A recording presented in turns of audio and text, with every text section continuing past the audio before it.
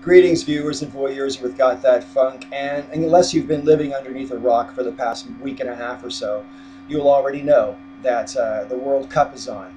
Why don't Americans get more excited about it?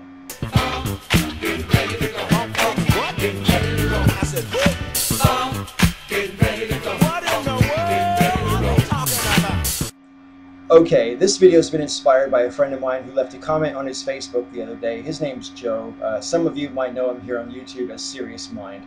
And Joe was sort of kind of complaining about the fact that friends from around the world give Americans a hard time because we don't tend to get quite so enthusiastic about football. Soccer. And, he said quite aptly, I think, that, most Americans who aren't into football don't really give a shit that football is the most popular sport in the world, and so forth. I am not a fan of football normally. I live in the UK, as most of you already know, and this is a gung-ho country when it comes to football. Soccer. But I don't give a shit about it.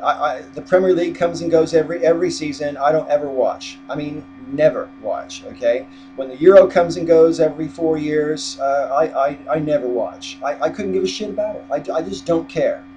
But when the World Cup comes every 4 years, I do watch. It only lasts for about a month, and I reckon that once every 4 years I can take a month out of my precious time and pay attention to a sport which the whole world loves. And, I actually can get enthusiastic about some of the games. And I especially get enthusiastic when England's playing and when the USA is playing, because those are my two home countries.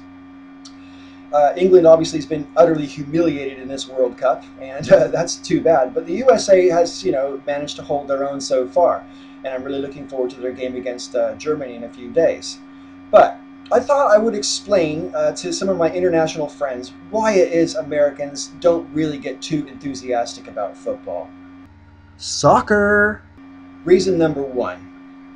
The games last for 90 minutes, which is fair enough, but it is not at all uncommon for the whole 90 minutes to go by with only one goal scored by either team. Sometimes it can be 0-1 and the game ends. And that just feels, from an American point of view, boring.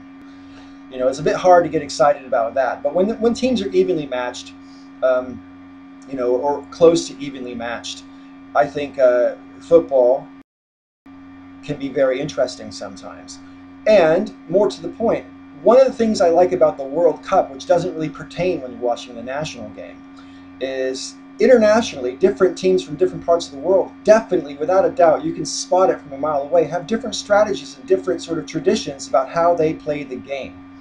And for example, Latin American teams tend to just go balls to the wall, man. They play. They're always someone chasing that ball, always. Always, always, always. They don't really seem to give a damn about defense so much. It's all about offense. It's all about getting the ball, stealing the ball, and putting the ball in the net. And so it's really exciting sometimes when you watch these South American and Central American teams play. We don't like the fact that there's only one goal or a few goals. I mean, a really exciting football game will have maybe 4 or 5 goals scored in it, divided between the two teams. That's, if you get a 3-2 game, that was a nail-biter, man. That was a really exciting football game, okay? But very, very, much more often than not, it's like 0-1 or 1-2. And I think from an American point of view, that just comes across as a bit boring. Another thing about football that I think just sort of goes against the American grain is the fact that the game can end, and often does end, in a tie. We don't like ties, man. We want winners and losers. Someone should be victorious and someone should be humiliated. That's the way we roll, So the fact that the games can end in a tie just seems, to us. I'm only speaking generally. Obviously, I can't speak for every American, but I do tend to believe that a lot of Americans share my sort of attitude for football. I mean, it's not awful, but it's just not something I can really get enthusiastic about very often. I reckon once every 4 years is enough enthusiasm from me. Last but not least, I think the fact is with football, the reason I really do like the World Cup is because it's a truly international event.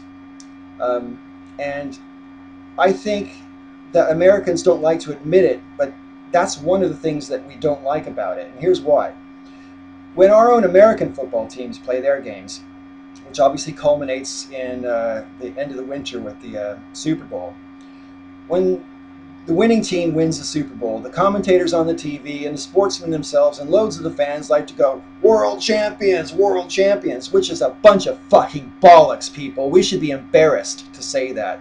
We're not world champions at American football because we're pretty much the only country that plays according to those rules. Football, our kind of football. Whereas with soccer, or football, as it's more properly known, it's a truly international sport. So whoever wins the World Cup can justifiably hold up that trophy and say with a clear, steady voice, we are the fucking world champions. I think Americans get perturbed about that because we know that we look stupid when we say world champions after the Super Bowl. So that's my theory anyway. What do you guys think? I would love to hear, if you're an American and you don't really care for football for reasons other than the reasons I've mentioned, please feel free to leave me a comment. If you're an American who's gung-ho about football, not just when the World Cup comes, but, you know, in general, wicked. Tell me why. Why do you get into it, and do you prefer it to other American sports, or is it just that you also like it as well as, you know, football and basketball and baseball or whatever else you might be into?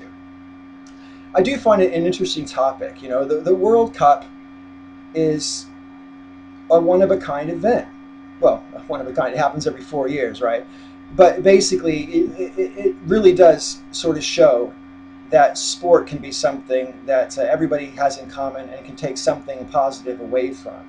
And I think, you know, that's sort of like the Olympic tradition. And I really, really admire that about the World Cup. And in general, not every year, not every time the World Cup comes around, but in general, the players themselves are pretty fucking sportsmanlike. You know, I mean, a lot of them play on teams, even though not each other's national team, because they can't do that. But you know, a lot of international players play for other countries. You know, we have our fair share of foreigners playing in American football, for example, and here in the UK, there's definitely a lot of foreigners who play on the various cities' different teams. So these guys obviously know each other, and in the World Cup, they get to face each other in a way that they don't normally do, and I think that does sort of bring an edge of excitement to it. So, leave me your comments down below. I'd be very grateful for that, and until next time, go USA! I hope they beat the shit out of Germany in a couple of days and go through to the knockout round. It should be a very interesting World Cup. I actually think if the USA makes it into the knockout round, I'm going to do something I've never done before. I'm going to head down to the fucking betting shop and I'm going to bet on my team to win the World Cup. If the USA won the World Cup, which is an enormous if, I will grant you that, but if we won the World Cup, I think it would do the sport of football a lot of good in the USA. And I also think that myself and most Americans who've been paying attention for this World Cup would be insufferable. I'll be more smug than the fucking players. I'll probably be almost as happy as the players as well. And I'll have a tidy little bit of money from my bet. Anyway, thanks for watching this video. I hope you're all having a great day. And until next time, may all your ups and downs be ups.